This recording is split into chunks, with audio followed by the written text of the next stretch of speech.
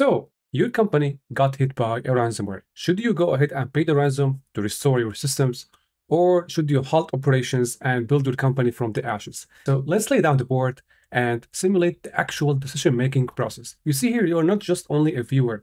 You're basically someone who has a fiduciary duty to protect the company. So, we have here basically two primary doors to walk through.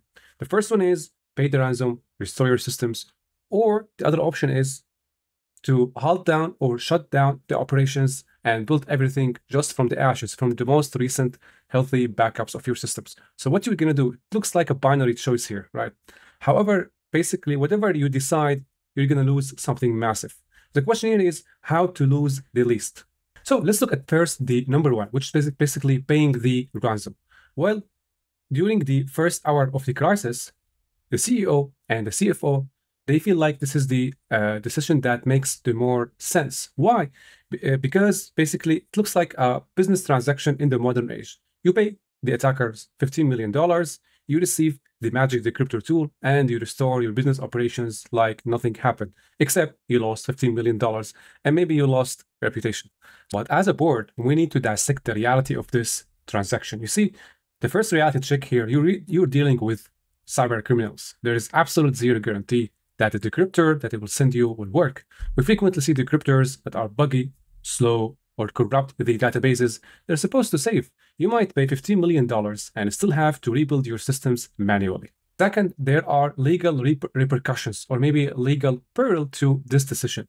So basically, if you are a US entity or have US exposure, you must consider what is called the OFAC, which is the Office of Foreign Assets Control in the US. Paying someone on the sanctions list, meaning that you have traded a technical crisis for a crisis with the Department of Justice. And three, the double extortion. So basically, recent ransomware samples, such as those which deploy the ransomware as a service, they basically act on double in two phases. The first phase is the sample or the ransomware extorts the data on your PC or on your network, and then it implements the encryption. So basically what happens, even if you pay the attackers, they already have stolen your data. So even if they actually give you the key, they still stole your data, okay? And maybe they will come back in 2 weeks and demand another $10 million not to leak your intellectual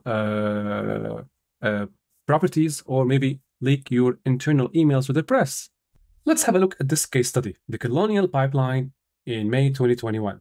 DarkSide ransomware hit their IT network. So basically, Colonial took their operational technology pipeline network offline, proactively to contain the threat. The East Coast of the US suddenly faced gas shortages.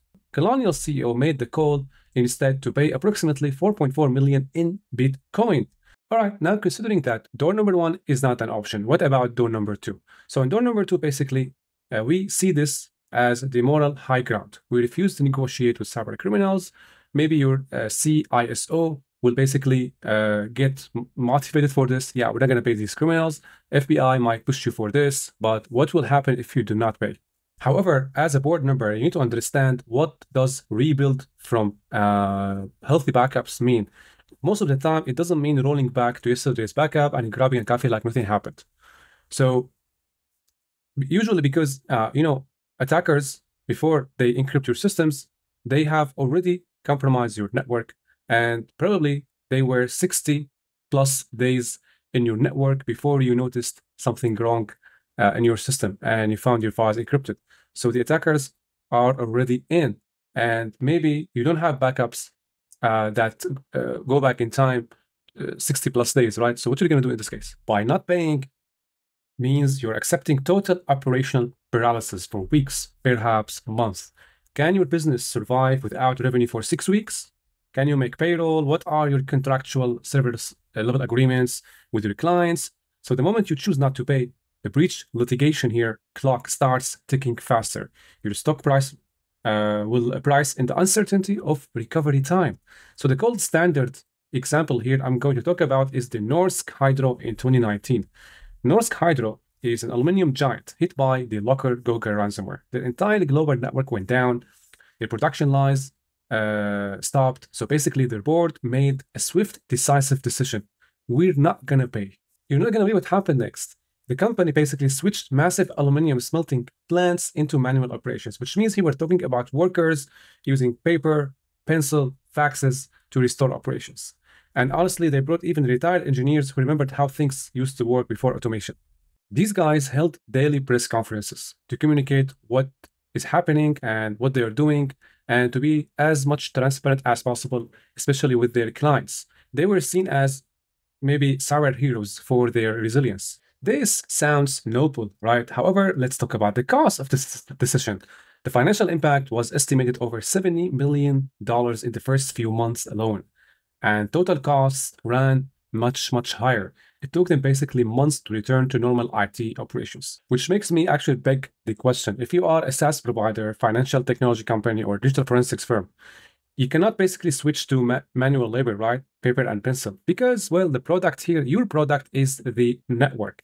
So shutting down basically is a total amputation. So what we're going to do in this case? Well, the solution to this dilemma is not a binary choice here. You're going to have to authorize two parallel work streams simultaneously. One, hire a professional negotiator. The professional negotiator could be a company or a firm specialized in ransomware investigation. Okay. And this company, their basic goal here is not to pay the attackers, right? Their goal is to stall the attackers, right? Maybe even try to get a proof of life, like asking the attackers to decrypt a few samples to prove exactly, like, in fact, they have the right keys, right?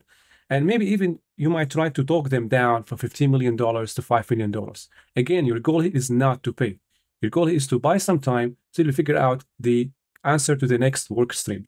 The next work stream is to sit down with your technical team and ask them the question, which is, do we actually have viable backups that we can use to restore business operations? Backups that are not infected, that's the question. And that requires your team to dig deeper into the network to find out when was the first initial access the attackers actually had on your network, right? Because you should count the time from the first initial infection, not from when you noticed the ransomware.